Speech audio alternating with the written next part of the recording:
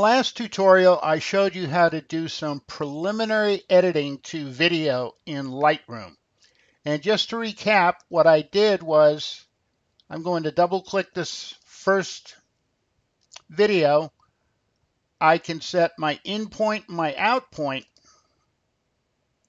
by clicking this little gear icon and dragging this slider on the left to set my in point, and this slider on the right to set my out point.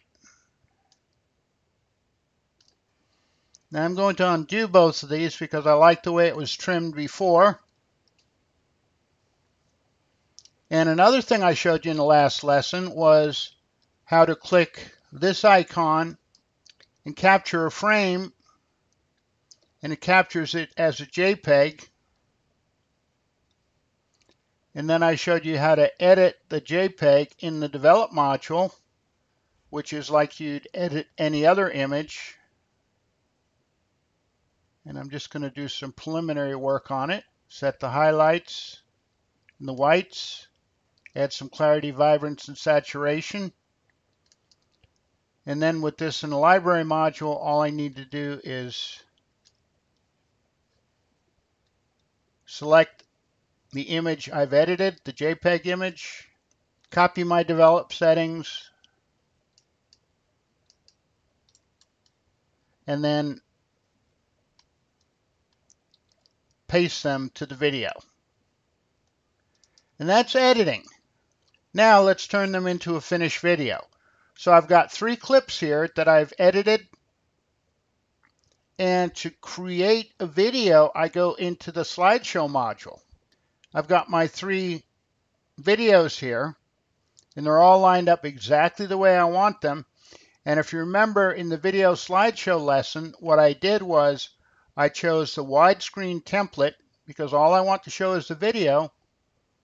And then under titles, under the intro screen, if I click the intro screen checkbox, add identity plate is chosen by default. And if I click the identity plate menu and choose edit,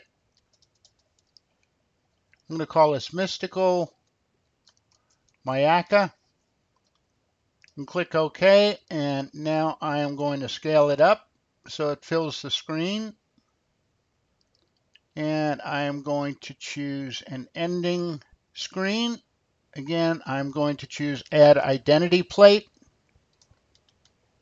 And I'm going to leave that the way it is right now, Doug Plus Rocks Photography, but I am going to scale it up so it fills the end of the screen. Now you can put anything you want in here, just edit what's already in there, and the identity plate editor appears. Type the text in you want, click OK.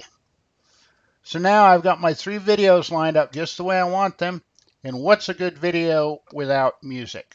Well, could use a little popcorn, but at any rate, I'm going to add music by clicking the little button that says turn on audio. Click plus, and then from my royalty-free music folder, I am going to choose an MP3 clip. Now exporting as a video is a whole different kettle of fish because we have 3 videos and we have an intro screen and an ending screen. The intro screen and ending screen are slides. So if we click sync slides to music, we're only going to show 5 slides. We're going to show the poster frame for each video, and the video won't play. If we choose fit to music, it shows 69.7 seconds for a slide length, which isn't a good thing because nobody wants to watch the intro screen and the ending screen for 69.7 seconds. So what I'm going to do is I'm going to manually set this to about 4 seconds for the starting slide. And actually I can just type the value in. And 2.5 seconds for a crossfade. I'm actually going to pump that up to 3 seconds. So get a nice gradual cross frame. So now the only thing we need to do is do our audio balance. Now, because I had a lot of wind noise in this, I am going to drag the audio balance all the way to music. Pan and zoom, I'm not going to choose because I have video. And for quality, I'm going to choose high. And for export video, all I need to do is name this and choose a preset.